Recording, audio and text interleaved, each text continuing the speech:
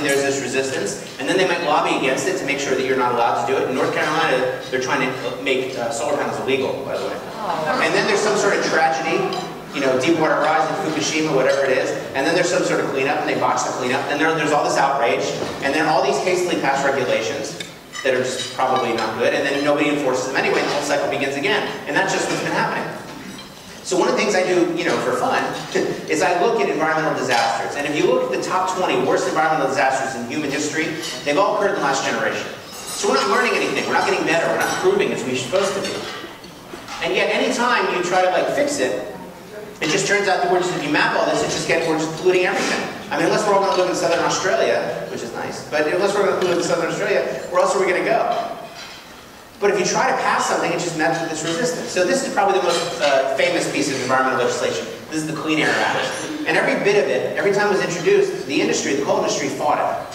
So with sulfur dioxide, for instance, they said, you can't make us do that. That'll cost $1,500 a ton. That's un-American, they said. And the EPA said, well, we did our own price and we found it would be half that. And the actual cost is under $100 a ton. Because everybody had to do it. The same thing with benzene. You can't make us do that. That's more than $250,000 a plant. We can't afford that. That's communism, or whatever he said. And the EPA said, well, actually, we priced it. It should be less than half that. And the actual cost was zero. Because everybody had to do it. And if everybody had to do it, they stopped making the plants that require benzene. It's just as simple as that. That's what regulation does. Regulation fuels innovation. It provides a level playing field for everybody. You all should become lobbyists and be championing as much recycling and waste processing as possible. You should be pushing for composting programs. And really, half my time now is spent arguing with lawmakers about crafting new laws. Yet anytime we talk about regulation, it's just we're told it's too expensive. But if you actually add up the cost of regulation, it's usually less than 1%. Some of it in the 3% range, and hardly any of it above 4%. So basically what they spend on donuts is what they're complaining about. Which brings us to our next step in dota saping, the consumer dota saping. The consumer dota saping doesn't realize how regulations help all of us. Because I remember, I grew up, I went to school that had asbestos. And there was this wonderful month where they closed the school for 3 weeks just to get out all the asbestos. And my parents picked me up at this death trap of a school in a car that had no catalytic converter, no seatbelts, and it was filled with cigarettes. And they drove me in this death trap to the dentist who gave me mercury fillings. And now this is child abuse. This is child abuse, basically. But this is what regulation does. It makes things better. We need to remember that. Which brings us to our next step of dota saping, the policymaker dota saping. And I deal with these guys all over the country. They're crazy. Because one-on-one, they're awesome. They're real because they're charming. You see why they get elected. Because they're just really charming people. And they're first on the issues. But you get them in front of their constituents and they just become idiots. This is Dana Rohrabacher, who's here in California. This is the guy that famously said, hey, I've got a plan to fix climate change. Let's cut down all the trees. Don't do that, by the way. Please don't do that. It would be bad. It would be really bad. He said this in front of people. And it's here in California. It's not Mississippi. It's here. Then there's John Huntsman. You remember he was running for president. He's the one that boldly stood up. He said, just to be clear, I believe in science. I believe in climate change. And this single-handedly ended his presidential career, basically. I mean, this is his complete lack of charisma, but still, you get the idea. So I deal with these guys all the time, and it kind of works like this. As president of the Planet Space Board, I can assure both you and your viewers that there's absolutely no air shortage whatsoever. Yes, of course. I've heard the same rumor myself. Yes, thanks for calling and not reversing the charges. Yes, bye. Shh.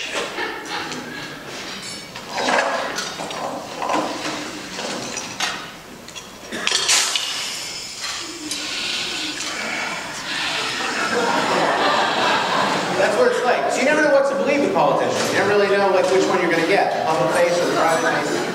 It's pretty weird. So I want to tell you a story that I think will be relevant to a lot of you because it's happening now.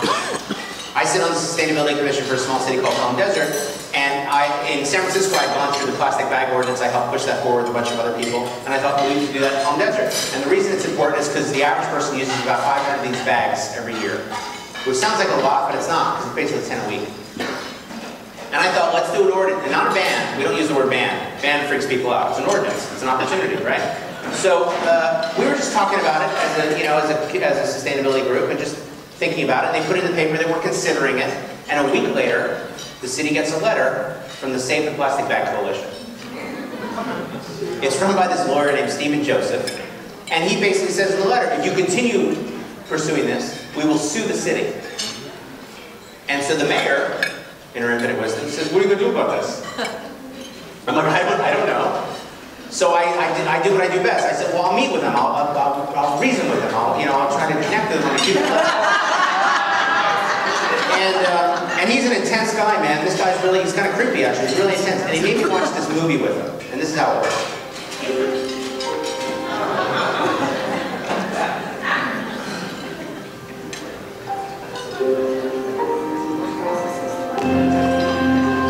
Sometimes there's so much beauty in the world. I feel like I can't take it. This guy loves plastic bags. It's unbelievable how much he loves plastic bags. And if you go to their website, you'll see that, all those images of animals chewing on plastic bags, those are fake. Those are all Photoshopped. They're propaganda by the liberals. That's what he says anyway. And he's also sued, so far, 73 cities in California, cities that proposed the ordinance. Now, some of the cities just back down right away because they don't want to deal with the lawsuits. They just drop the suit altogether. Some, like San Luis Obispo, fight it, and then win. And so he's basically bullying them. And if you ask him where does he get his funding from, he'll say, I don't get my funding from the plastic bag industry. And he's right, he doesn't. He gets it from the individual CEOs of the plastic bag industry. I'm not making that up. And because of that, he's able to, through semantics, say, yeah, the industry doesn't fund me. Just these rich white guys do. Basically, that's what happened.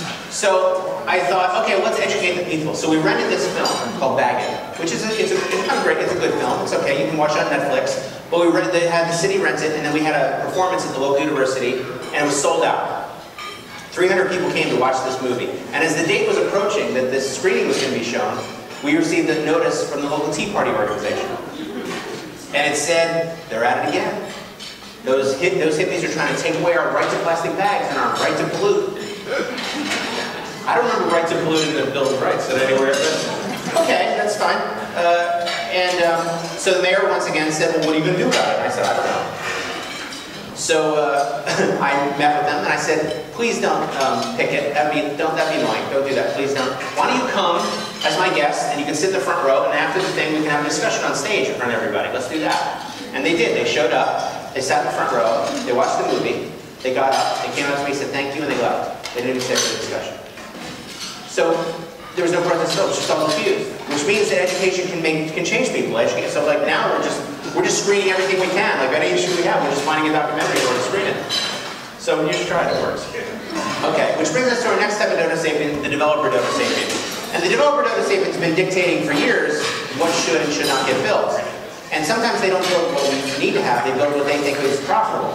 I don't know if you've seen this new chain everywhere called Available. Have you seen this new chain walking around?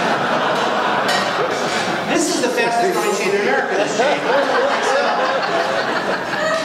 I'm thinking about getting a franchise in this chain because just so every city I go to has there's everywhere. This and Panera Bread, but the two together is amazing. I was on a panel with Ed Begley Jr. and he had this great quote. And in it he says that anytime we destroy something created by man, well that's called vandalism. But anytime we destroy something created by nature, well that's called progress.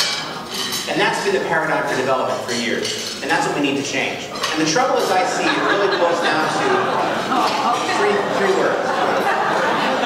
Short-term thinking.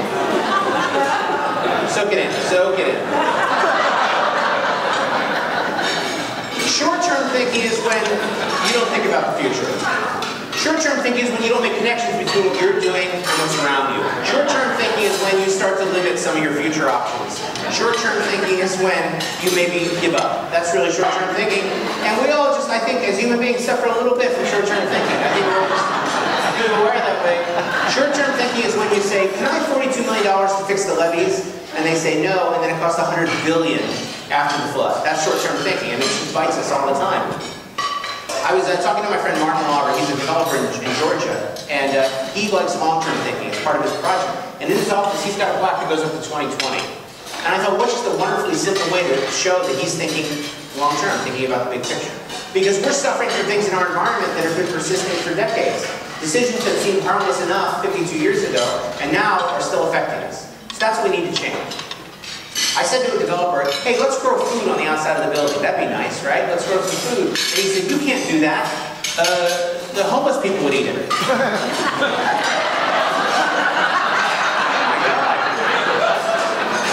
Feeding the homeless fruits and vegetables, how dare you? It'd be awful. And I said, calm down, calm down. Unless you start seeing this everywhere, it's not a problem. It's not really a problem.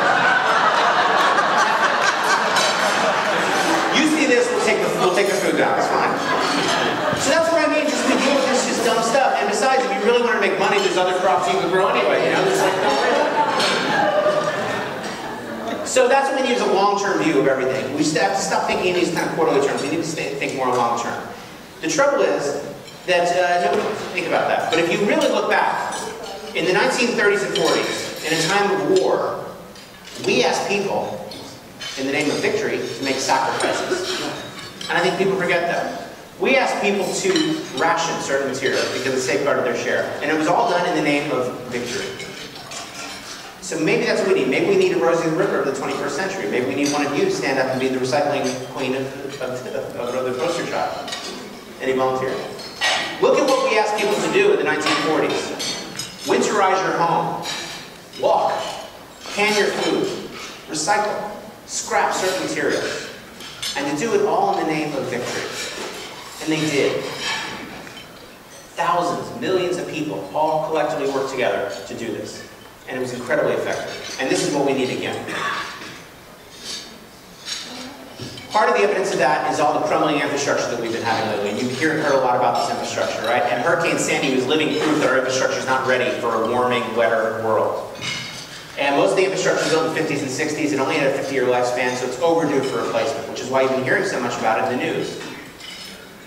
So I want to implement a plan. I call it the MUPU plan. I want to just show you this idea that I have for a plan that might help with the infrastructure. Now, so all of you have driven between LA and San Francisco, I imagine, one time or another, and you've all passed this, right? This is Harris Ranch. And it's stinky. You roll up your windows as you drive by. It's awful. Well, you're smelling methane. You're smelling methane. That's cow farts you're smelling, right? And it's just right along the freeway there. You can't miss it. And so, you know, this place is just an icky, gross, disgusting place where cows just wait to die. So because of that, I call this place Couch Waste. That's what it is. Couch Waste. But what if we put a big dome over it? What if we siphon off all that methane gas and then use it and made energy? Recycled the farts and the poops and made energy with it. And we could generate enough energy to power all of California. Not to mention that, the potential for this is not just California, but everywhere. All over the U.S. has the potential for this biogas, they call it. And not only that, it's better for the cows. I mean, imagine if the only thing that we really wanted for the cows is not their meat, but just their burps and their farts. Wouldn't that be one that we want to do? So that's what I mean by we need to look at infrastructure in a new way. And if we rebuild it now, not only can we create millions of jobs, but we can do it right this time. We can actually shave efficiency 30% at least. The trouble is, anytime I talk about infrastructure, I mean, look at your faces. You're bored out of your mind. You don't want to get, man, infrastructure, it's boring. I want to be just, you know, I want to be light and free. I just want to have fun all the time. Okay, I get it. That's fine. Maybe you'd rather have something, you know, like this. For the one old guy in the room that doesn't know, this is a Korean rapper Psy, and he's got a song, you see. And as of this morning, it's been watched 1.7 billion with a B times. It's over 4 minutes long. So if you do the math, which I did for you, 1.7 billion times 4.5 minutes is 14,000 human years. 14,000 human years spent watching this. Oppa Gangnam Style. Gangnam Style. Oppa Gangnam Style. All right, you got it. You got it. I've seen it too much. I get it. It's cute. It's cute. Once, twice, maybe. It's cute. But 14,000 years worth? And that's... You know, we could have jetpacks by now. Do you realize that? If we were watching this, we would have jetpacks. It would have been awesome. If you want to spend 4 minutes watching something, watch something educational at least. Like, at least get smarter while you're doing it. You know, you want to, you know, escape. Because you're not fooling anybody. Nobody thinks this is grass, right? You're not, you know, you didn't deceive many of us. And the same civilization, like they can't touch soap. I need to touch the soap, but they can't touch soap's too dirty. The same people that eat pink slime in their cheeseburgers, they won't touch soap. That's weird to me. It's just strange.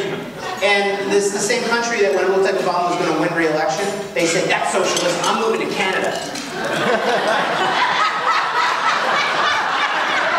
Folks, let me explain something to you if I can. I've been to Canada many times.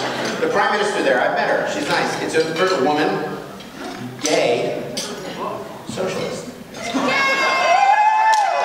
like the sporting hat trick. I mean, they're so go to Canada. Enjoy it, love it. We love it there. We get distracted by things that aren't not news. They're just not news. We just like these things that just move other things out of the way. Ethan Zuckerman has this great idea. He said the Kardashians should be a unit of attention. Oh, climate change received 0.001 Kardashians today.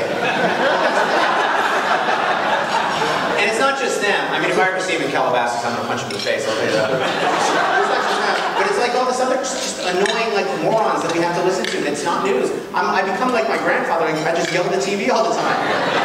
That's not news. It's just annoying. And that's why we just feel bad about ourselves all the time. And then there's this massive conspiracy, I don't know if you know this, with People magazine, where one week they tell you you're too fat, and the next week you're too thin, and the next week you're too fat, and the next week you're too thin. And there's just, I know what date it is based on the cover of the magazine, if I'm too fat or too thin now. That's what it's come to. And yet, you know, over a dozen years I've been speaking all over the country. I've spoken to about 200,000 people all over the world, really. And every now and again, people will get up and leave. And when they leave when I say these two words. They freak out when I say these two words. And when they leave, they cover their ears. Which is weird to me. They don't want any knowledge coming in. And it's always been, the people that have always gotten up and left have always been old white baby boomer men. It's always been them. Women are too nice. They would never do that. And so, and this affects me. And so the other day, I was just sitting daydreaming, you know, just in an office space, and I started fantasizing about the time when all the old white baby boomers were going to die. Like, that's just an awful thing. I shouldn't be thinking that. What a terrible thing. This guy here is a lovely man. I'm sure he's a lovely man. But yet, these are the feelings I have, because 100% of the men that have left have always been old white guys. You know what I mean? And so, no longer are interested in being civilized. Prime, can I see you in my office? you walk towards that truck, that's fine. Now, just show of hands, who's drinking out of the toilet? Just admit it now. Come out to us right now. Because, stop doing that. It's annoying. It's really, it's messing things up for me, really.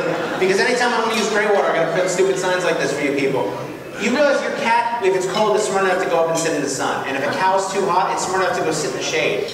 But human beings, they're like, man, it's cold in here. And all they do is complain. They don't do anything about it. It's weird. Like, they just don't get it. And we're not getting better. You know, we're like, environmentalists attack me because I'm using the wrong type of, you know, I'm using vegan dental floss. It's just weird.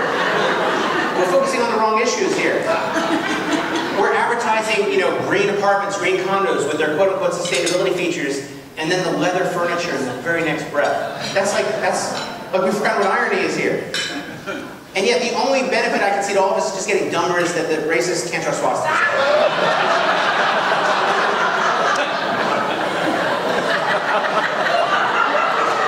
Now you gotta give him credit. He tried 3 times.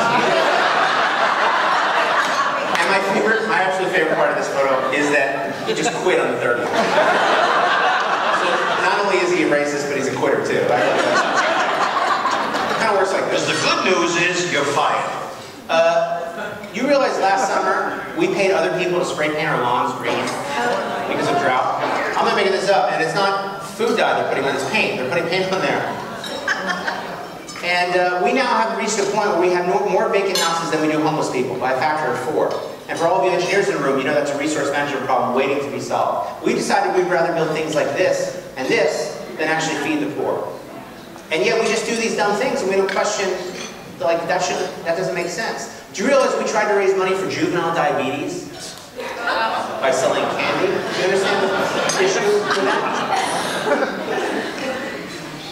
Sun chips came out with this new bag. I know some of you heard about this. Yeah. This biodegradable bag. What a great, wonderful gesture. What a wonderful idea. And Americans complain. Man, when I open the bag, it's too noisy. I can't hear myself shove the chips in my fat face.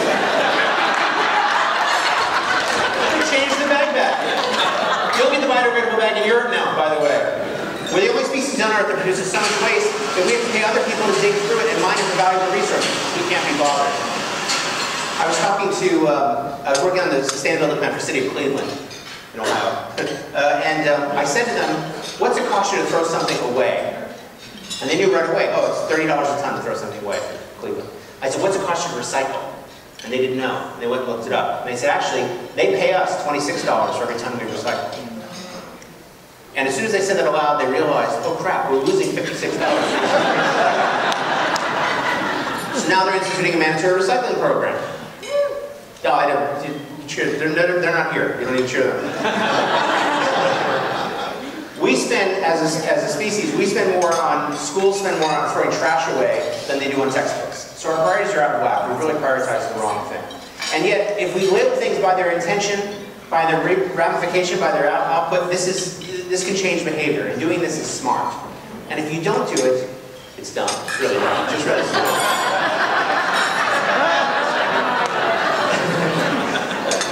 So things like this are not supposed to happen in this country.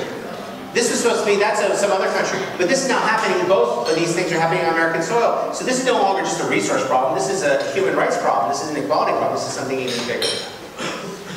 So that's what I mean by saying when we just toxified everything, and we just destroyed everything. But perhaps it was said best by my friend Louis.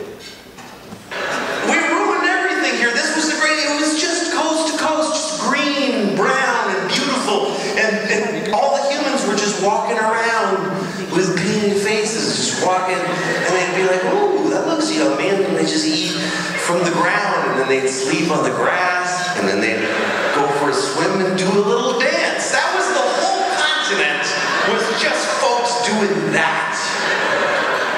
Now, if you show a 5-year-old these logos, they'll be able to tell you pretty much all of them. It's really uncanny. But they wouldn't be able to identify these leaves. Which, by the way, you can totally fix with this app that I found. It's totally cool app. I'm not making this up. It's a real app. And you can download it. It's free. You can download it. Columbia University. So nature has just become forgotten. It's just become like roadkill on the road to progress. We're just kind of like, oh, say, really? Really? All right. What we need to realize is that nature is our solution. Nature has the answer. Nature is the ultimate technology because nature doesn't create waste.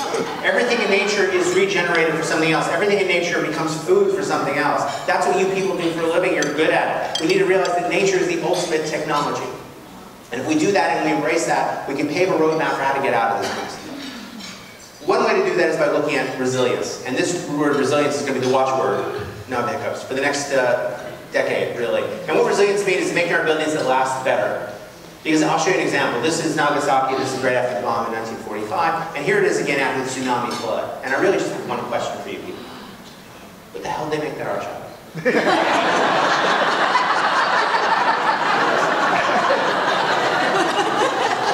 Hurricane Sandy last November really showed us that we are not resilient, that we are not prepared. Images like this haunted New York, because it wasn't supposed to happen here. You've all seen this TV show, So You Think You Can Dance, or you've heard of it anyway, I don't really watch it. But maybe instead of So You Think You Can Dance, maybe we need to focus on resilience. Maybe what we need is, hey, you think you can build a well? Like maybe that's what we need, is to teach people about resilience. That's what's needed. What we need to do is we need to inject nature in everything we do. We need to use it as our guide, as our model. We need to focus on creating living buildings, regenerative buildings, buildings that grow in place and fix the damage we've done. And if we do this, not only does it make people happier, it improves the economy. And we now have studies that prove this. So leads to my last Homo sapien, which is really all of you, the activists. And I started to dump it on you, but really it's you, it's up to you. No one else will do it. The way to do this is to really just plant a bold vision. Everyone you meet, tell them about a world of net zero waste. And show them that it's possible. Show them that you're able to do it. And this bold vision will get people excited. It'll elicit their response. They'll want to help you. They'll want to know how it can be possible. Don't wait to be asked. It really is just too late for that. Because I don't know if you realize this, but we're #1 in the world for garbage production. We're also #1 in a lot of other things like total energy use, per capita energy use, and of course carbon emissions and oil consumption. So let's not be #1 in garbage production anymore. let's find a way to head towards zero waste. Because there's one more thing that we're number one in. And that, of course, is obesity. So the very last thing I want to leave you with is a plan of how we could possibly fix this. Now, on average, a third of all Americans are fat, and another third are obese. That's a body mass index above a certain type, right? And so it's a lot of basically fat people. Nobody in this room, other people, you've seen them. And I like to call that remaining third skinny nerds. That's really how I refer to them. And so this 2/3 of Americans that are rather large, there's about 72 million of us around. And this gave me an idea that I want to share with you. First of all, not only does it have major healthcare costs, 300,000 deaths a year, that's 117 million in healthcare, it's a big issue, right? And not only that's getting worse, because by 2030, 86% of us will be fat or obese. It's just getting worse and worse. And it turns out that there's simple things you can do. Just by living in a walkable neighborhood, you can decrease your risk of obesity by 6%. So if you've got a 1-hour commute, 6%, 2-hour commute, you're not 6% lighter, just 6% more likely to be obese. And it's not just these people, I mean anybody, like it's just 6% no matter every hour you commute and walk instead. And yet if you live in a walkable neighborhood where you can walk to restaurants and shops and things, it decreases your overall risk of obesity by 35%. By the way, Flappy is a perfect name for this slide, don't you think? Perfect. All right. So all of this gave me kind of a weird idea. And it's a little unconventional, and please don't walk out of the room upset. But I want to share this room with you. And I call this idea lipodiesel. My friend calls it gasoline, but I think that's vulgar. And basically what this idea is, 72 million obese Americans. From each one, we can suck out at least 50 pounds of fat out of each one. At least. $5,000 for the average cost of liposuction. It's a lot of money, $360 billion for all the surgery. That's a lot of money up front. But from each one, at least 50 pounds of fat. And each pound of fat is about 500 million potential gallons of fat fuel that we can suck out. Each gallon is 125,000 BTUs of energy, just pure juicy energy out of each one. And from that, 64 quadrillion BTUs of energy that we can produce just from fat people. And it makes everybody skinny again. And the best part is, they'll fatten up again. They'll fatten up again. It's fine. So, it's renewable. You do all the math, which I did for you. It's less than half a penny per BTU. It's the cheapest form of energy on the earth. We solved the energy crisis. You're welcome. Look at your faces are a mix of like horrified and like, yeah, that's a pretty good idea. And imagine how happy all those fat people will be knowing that they've shaved 3.2 million metric tons of CO2 every single day. They're just dancing for joy, won't they? And it's enough to power about 800,000 homes a year. So it's like it adds up pretty quickly. And if you don't want to do heat energy, we can do thermal energy. It's about 1.21 gigawatts of energy per person. If you want to do electrical, for the electricals in the room, which is what Marty and Dr. Brown need to power the DeLorean, which is just a weird coincidence. That's just a weird, I don't know that. All right. Every building should aspire to do 5 things. And we try to do this on all of our projects. We don't always do it. In fact, most of the time we don't, but we aspire to do it. First is, every building should try to grow a portion of its own food. Second, every building should try to generate some of its own power. Every building, third, should at least try to clean some of its own water, bioremediation, swales, whatever you want. Fourth, every building should process some of its own waste on site, which, by the way, can help you generate energy. And if you do all 4 of those things combined, the 5th thing, every building should sequester its own carbon. If you do the first 4 correctly, you'll do this automatically. That's our goal. If you want to see more how to do this, you can download the Living Building Challenge for free. It's like LEED, but LEED on steroids. And the reason it's called a challenge is because it's hard. It's really hard. There's only been like 14 buildings that have gone all the way through, but it's very impressive. So you can look at the checklist for free. Arthur C. Clarke famously said that any sufficiently advanced technology would be indistinguishable from magic. That if aliens were to come down here, we would just think them magical. Bruce Sterling had one that I think that you would like. He said, we'd be indistinguishable from our garbage. That's cute, whatever. But I tweaked this a little bit. Any sufficiently advanced technology would be indistinguishable from nature. That if we do our jobs correctly, we wouldn't be able to tell the line where mankind stops and nature begins. Because nature has 3.8 billion years of research and development ahead of us. 3.8 billion years that we can learn from. And if we just stop to think and try to be smarter and think our way out of this mess, we can stop being dodo sapiens. In fact, what we can do is actually plant a plan for victory for what the 21st century could be and make a roadmap out of it. That being said, you can email me at all the usual places here and there, and of course Jessica and Tracy know how to reach me. And then of course you can download these slides at dodosapiens.com. But otherwise, that's my time, and thank you all for not leaving.